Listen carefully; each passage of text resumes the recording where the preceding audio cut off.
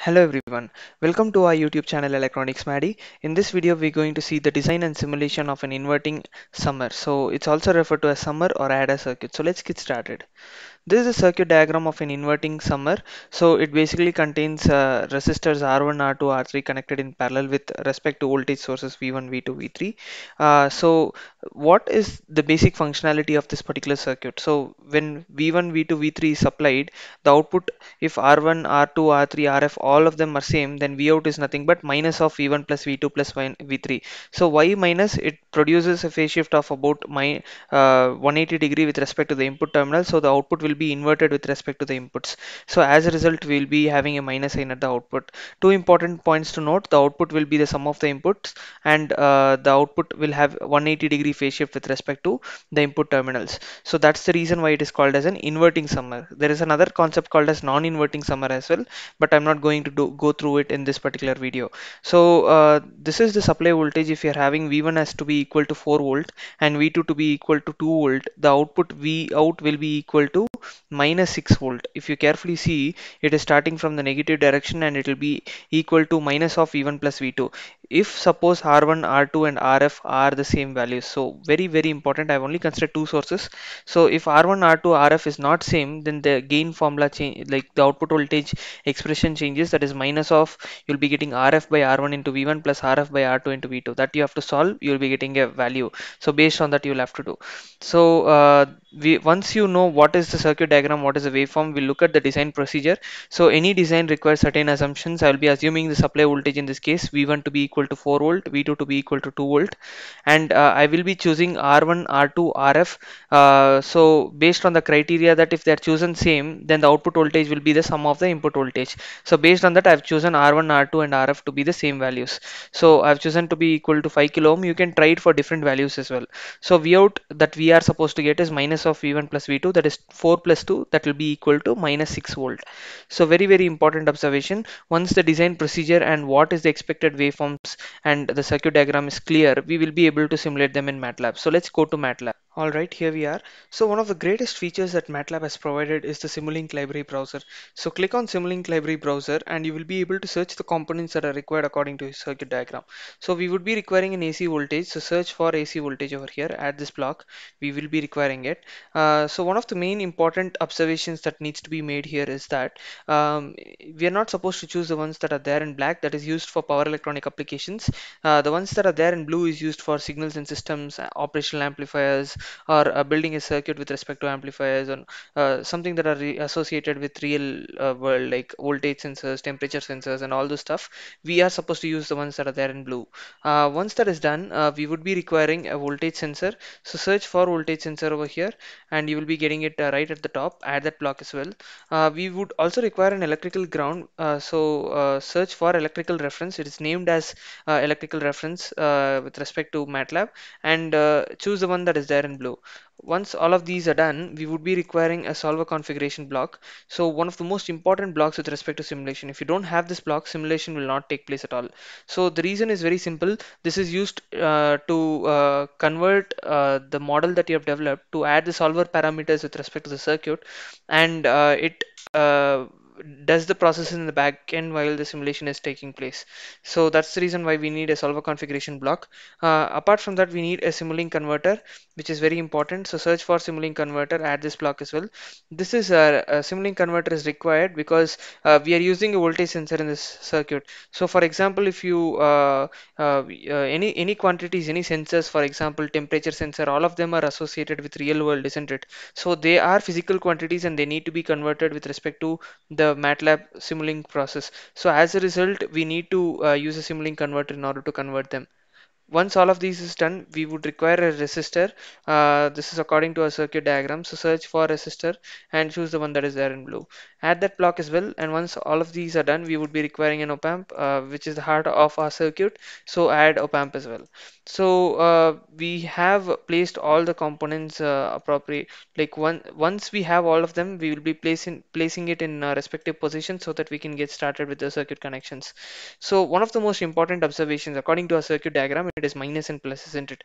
So just for our convenience, we will again change it to minus and plus. How do we do that? Right click on the op amp and go to rotate and flip, go to flip block and choose up down. So once this is done, you will be getting minus and plus now in this particular direction. So we would be connecting a resistor, so we would require two resistors and two sources according to the circuit. So we are not using three sources, we are only using two sources. So copy paste the AC sources as well, and we would be requiring one resistor in the feedback path over here. So connect this in this particular position and connect this at this point, and we will be connecting the AC supply at this point with respect to the respective resistors, that is R1 and R2. We will be requiring another ground, so copy paste the ground, control C and control V, and then we'll be connecting in this particular fashion. We can scroll this down a little bit. We would be requiring a feedback resistor at the feedback path over here, so connect them in this particular fashion. Apart from that, we also need a scope, so search for scope. Scope is used to in order to display the type of waveform that you're getting. You can clearly see how it looks like. So a very important block.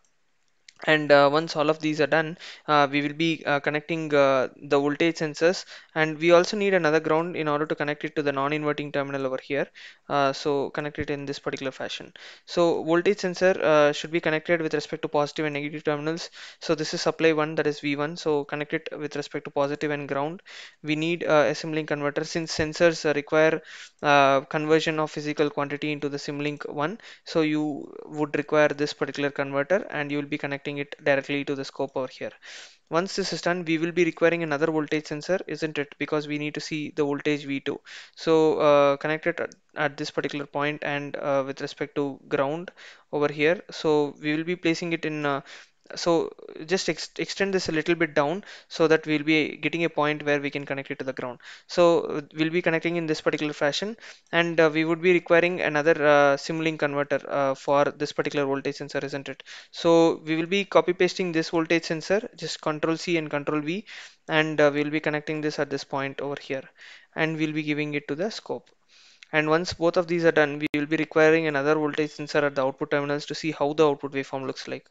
So we will be connecting it with respect to positive and ground. So ground can be anything, all of them are the same, the significance of all of them.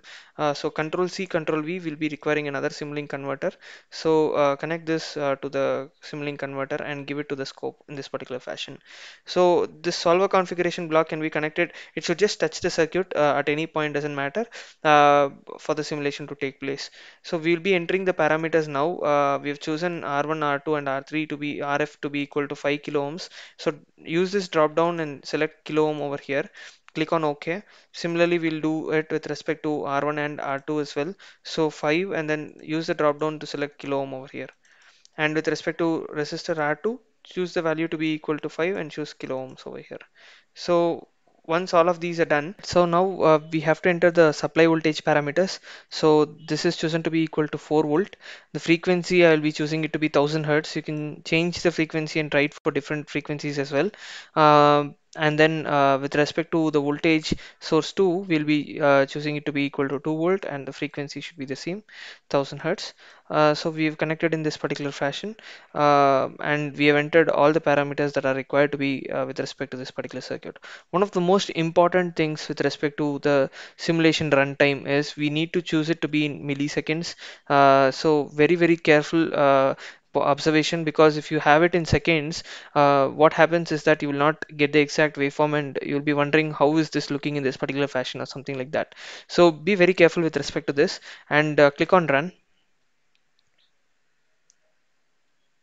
So now you can double click on the scope in order to check how the output waveform looks like with respect to the input. So clearly this is V1, the one that is there in blue. So you are supplying 4 volt, and the one that is there in yellow is nothing but V2, so that is 2 volt. So this is the output. You are getting minus 6 volt, which is an inverted one with respect to the supply. So it is clearly performing the required output with respect to the circuit that we have designed. So I hope the process of designing and inverting summer and simulating them in MATLAB is understood. Please do try it. In case you have any questions, feel free to reach out by typing in your questions in the comment section below. If you like this video, please do like it, share it, and subscribe to our channel for regular updates. Thanks for watching this video. Please do keep supporting. Thank you.